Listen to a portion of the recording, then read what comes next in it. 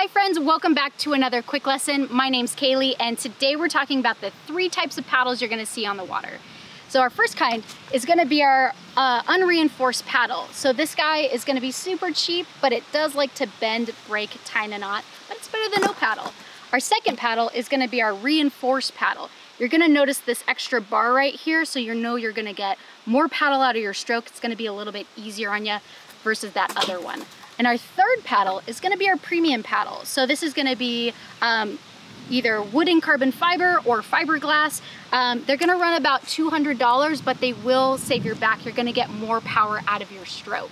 For more information, check out our article on basic paddle selection in the gear shed, and we'll see you downstream.